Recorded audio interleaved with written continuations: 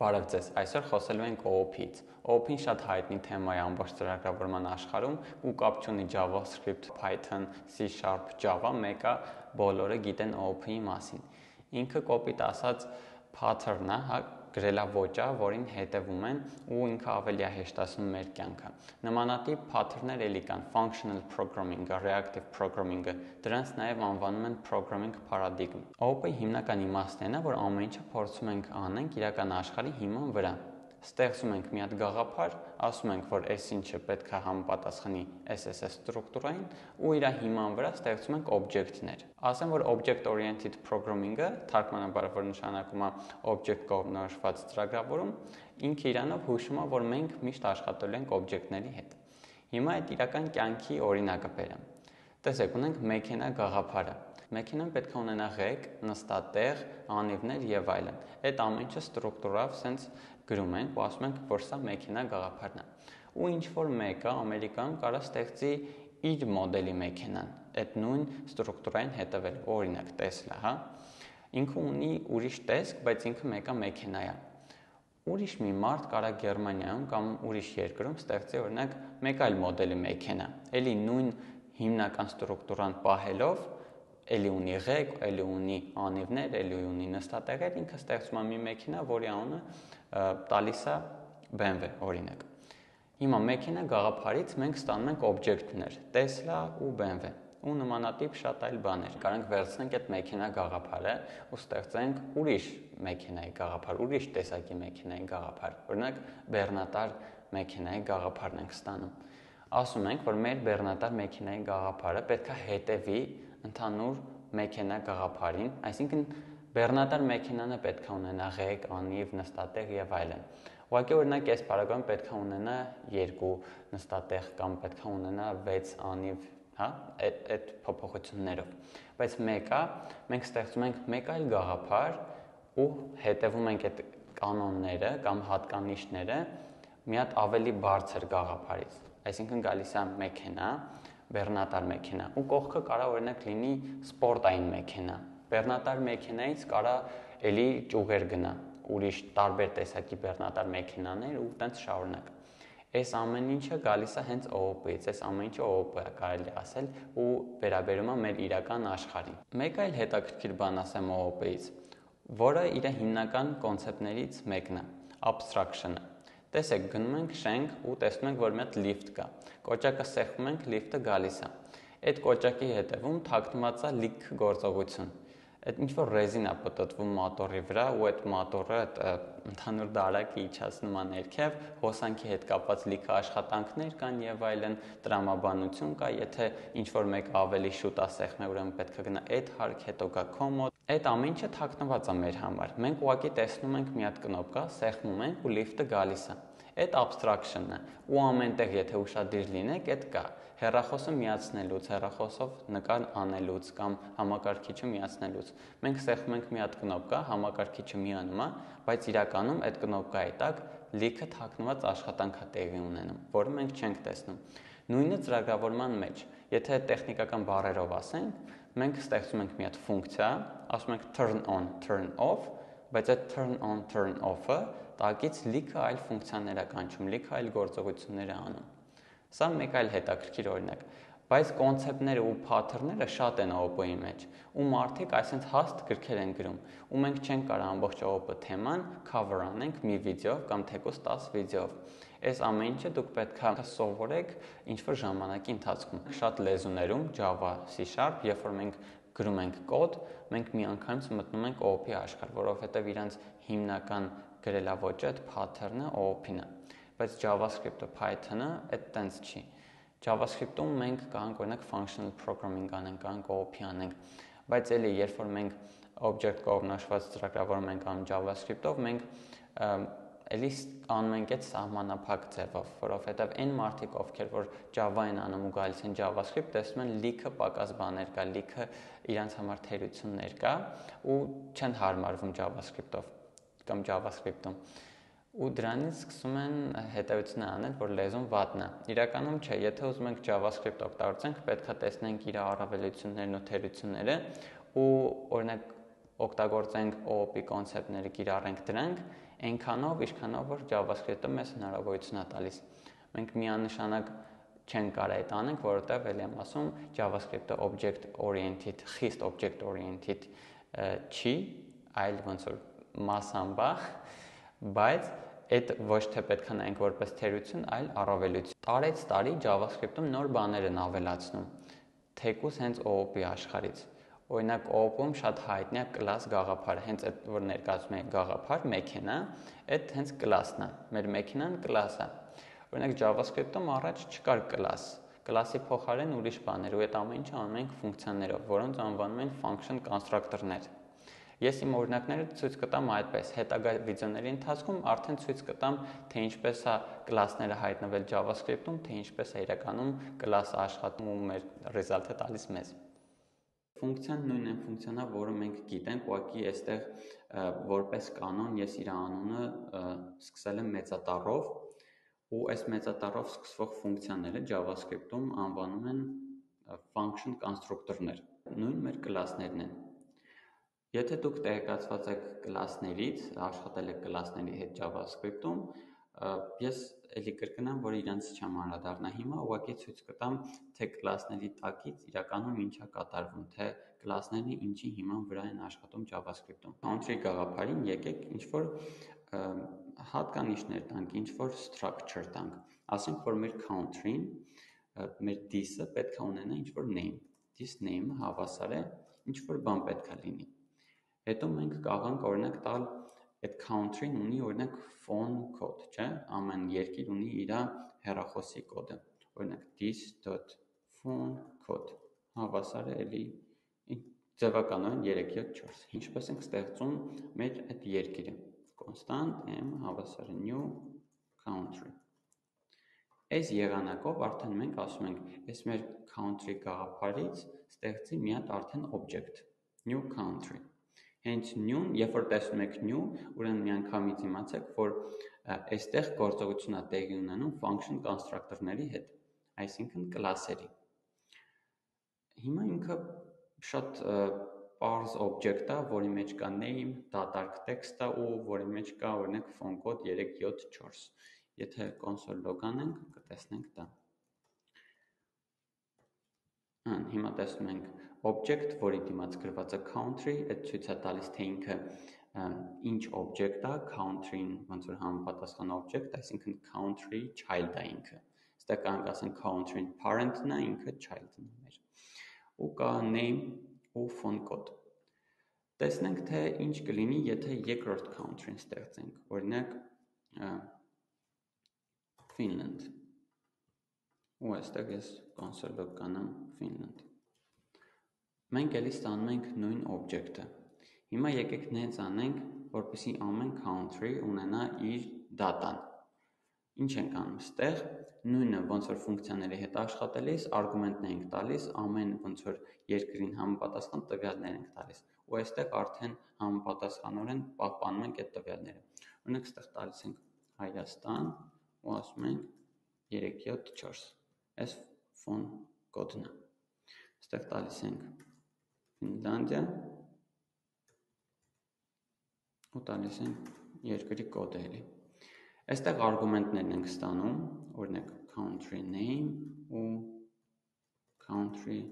phone code։ Ու պետքա պահենք արդեն։ Վերագրում ենք այս this.name-ին ու this.phone code-ին։ Ինչա տեղի ունենում։ Երբ որ նոր country ենք ստեղծում, այս արգումենտները, այս արժեքները գալիս են ստեղ ու համապատասխանորեն վերագրվում են this-ի name-ին ու this-ի phone code-ին։ Ու եթե մենք log անենք, կտեսնենք, որ արդեն ունենք երկու օբյեկտ, երկու օբյեկտներ ունեն նույն ստրուկտուրան, ունեն name, phone code, բայց ունեն տարբեր տվյալներ։ Այս this-ը մի վախեցեք this-ից, ոչ թե new-ից։ This-ը կոպիտ ասած մի հատ օբյեկտ է, այսինքն բան է տեղի ունենում։ JavaScript-ը ներսում ասում է, OK, ստեղծում եմ this օբյեկտը, this-ի վրա ինչ-որ ֆիլդեր եմ ավելացնում, վերջում վերադարձնում եմ այս նույն this-ը։ Սա ուղղակի մենք չենք տեսնում, ու this-ը ինքը native JavaScript-ի մի մաս է կազմում։ Բայց պատկերացրեք, որ այսպիսի մի բան է տեղի ունենում։ Ձեզ մոտ համոզված եմ հարց կարող առաջանա, ինչի ենք սենց երկար ֆունկցիա գրում, ինչի ենք սենց նույն բանը մի քանի տեղ գրում, հենա չենք կարա մի հատ ուղակի այս object սարքենք, am-ը ասենք, okay, հավասար է ինչ-որ object ու ասենք տանք name-ը լիներ, ասենք Հայաստան, ու phone code-ն է օրինակ լիներ 374, ինչի sense բան չենք անում։ Ասեմ,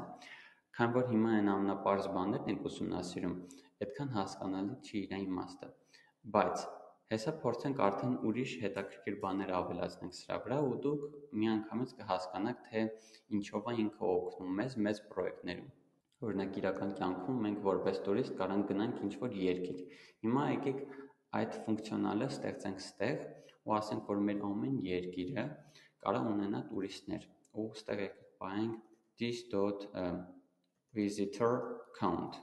Մի հատ visitor count ենք պահում, թե քանի հոգի է visit արել, եկել այդ երկիր, այսինքն քանի տուրիստ ենք ունեցել։ Ու եկեք մի հատ ֆունկցիա ստեղծենք, որը կանչելուց, օրինակ ասեմ, sense armenia.visit, այդ նշանակում է, որ այս երկիրը ինչ-որ մի հատ տուրիստ է եկել, ու այսինքն այս թիվը պետք է գումարվի մեկով։ Հիմա ինչպես ենք տենց անում, որպեսզի մեր այս օբյեկտները, այս country օբյեկտները ունենան այս visit ֆունկցիան, որովհետև նույնը մենք պետք է կարողանանք օրինակ կատարել Ֆինլանդիայի համար ու մնացած երկրների համար։ Ուրեմն, function կոնստրուկտորները prototype-ի միջոցով վերցնում են մեր կողմից տրված ֆունկցիան ու հասանելի են դարձնում այս բոլոր օբյեկտների վրա։ Հիմա տեսնենք թե ոնց։ country.prototype.visit հավասար է function, ու արդեն այս ֆունկցիան հասանելի կլինի բոլոր այս օբյեկտների համար, այս տարբերակով։ am.visit-ը ու finland.visit-ը այդ նույն ֆունկցիաներն են, այս նույն ֆունկցիան է, բայց ներսում գրված այն ինչը, որ մենք հիմա գրելու ենք, արդեն աշխատելու է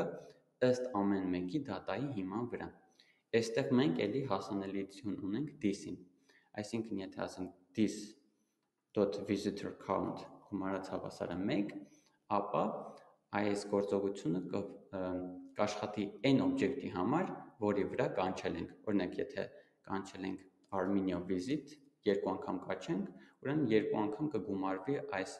փոփոխականին 1։ Ու հիմա եթե մենք log անենք, կտեսնենք, որ եկեք բացեմ, կտեսնենք, որ Հայաստան visitor count 2, Ֆինլանդիա visitor count 1։ Ինչի, որովհետև Ֆինլանդիայի համար մի անգամ ենք կանչել, իսկ Արմենիայի համար երկու անգամ ենք կանչել։ Ոնց է այս ամեն ինչը աշխատում։ Ինչպես նշեցի, մենք այս country գաղափարին տալիս ենք ինչ-որ, պատկերացրեք հատկանիշ, մենք ասում ենք, որ այդ երկիր կարան գնան։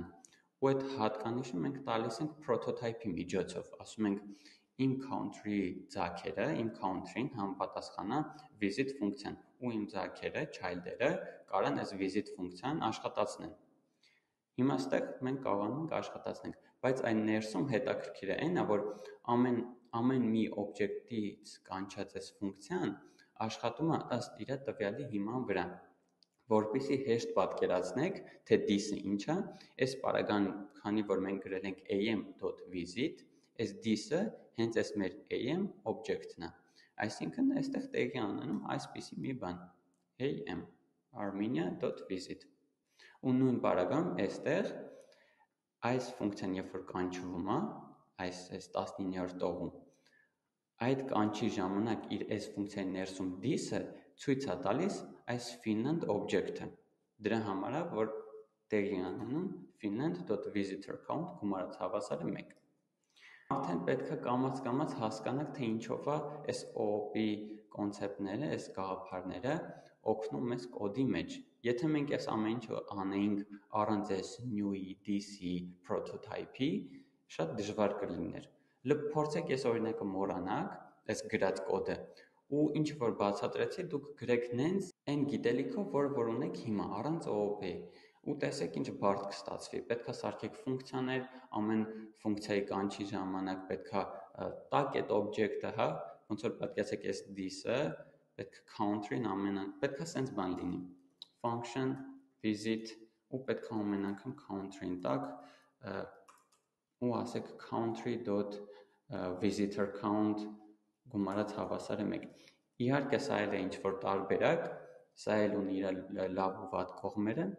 բայց երբ որ մեծանում է ընդհանուր կոդը, երբ որ այն գաղափարը, այն ծրագիրը, որ մենք ստանում ենք, շատ նման է մեր իրական աշխարհին, ինքը OOP կոնցեպտներով, OOP փաթերներով շատ ավելի հեշտ է լինում։ Ու եթե օրինակ 10 հոգի աշխատում են նույն պրոյեկտի վրա, բոլորը հետևում են այս ոճին, այս նույն ձևով են գրում։ Հիմա եթե 10-ը տարբեր ձևով գրեր, շատ դժվար կլիներ օրինակ ինձ հասկանալ, թե Պողոսը ինչ է ուզեցել ստեղ գրի ու ոնց է աշխատում իր կոդը։ Բայց քանի որ մենք բոլորս օրինակ եթե օգտագործենք այս OOP կոնցեպտները, այդ pattern-ով գրենք, բոլորս էլ հասկանալի կլինի, թե Պողոսը կամ Նաիրին կամ Արամը ինչ ձևով է ուզեցել այս կտորը ներկայացնի, ինչ ձևով է գրել, ինչ ձևով է աշխատելու եւ այլն։ Հիմա նույն ձև մենք կարող ենք ուրիշ ֆունկցիա սարքենք ու ասենք մենք ուզում ենք ամեն country-ից իմանանք, թե ինքը քանի visitor է ունեցել։ Կարող ասենք country prototype.get visited counts visited count ու այստեղ մենք կարող ենք ուղղակի ասենք return this.visitor count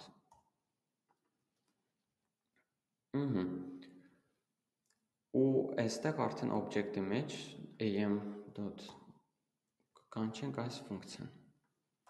Հիմա տեսնենք, թե ինչ է լինում 2, որովհետև ինքը էլի կանչում է, գալիս է այստեղ, փորձում է կարդալ DC visitor count-ը, որ 2-ը միանշանակ մենք կարող ենք այսպես մի բան անենք, բայց էլի ծրագրավորման մեջ հայտնի է, որ այս ֆիլդերին միանգամից հասանելիություն ունենալը այդքան էլ լավ միտք չի։ Դրա համար ամեն ինչը ֆունկցիաների միջոցով են անում։ Ֆունկցիաների միջոցով վերցնում են, ֆունկցիաների միջոցով ավելացնում են, օրինակ այսպես բանն էլ է սխալ, հա։ Am գումարած հավասար է 1։ Ինքնուրույն որ մենք սա անենք, այս սխալ է։ Էլի OOP կոնցեպտների գաղափարների մեջ է մտնում, որ մենք պետք է ունենանք getter setter-ներ։ Հիմա այս պարագայում սա կոպիտ ասած մեր համար setter է, որովհետև մենք data ենք save անում, set ենք անում, կոպիտ ասած։ Սա մեր համար getter է, որովհետև մենք get ենք անում, վերցնում ենք ինչ-որ տվյալ։ Նույնը կարող է օրինակ լիներ set օրինակ visitor count կամ add visitor count եւ այլն։ Ուղղակի անվանումներն են իմ մոտ ուրիշ։ Վերջում որպեսզի summarize անենք, ուրեմն հիշեք, որ կան ծրագրավորման ոճեր, programming paradigm-ներ, OOP-ին, functional programming, reactive programming-ը եւ այլն, որոնք հեշտացնում են մեր աշխատանքը։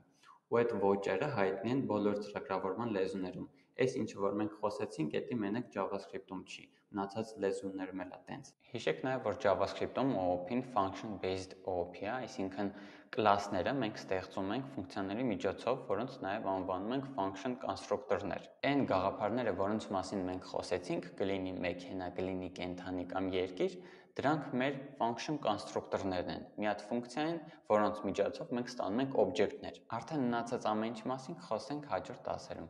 Այսօրվա համար այսքանն էր։ Եթե հավանացիք, բաժանորդագրվեք իմ ալիքին եւ սպասեք մյուս վիդեոներին։ Հաջողություն։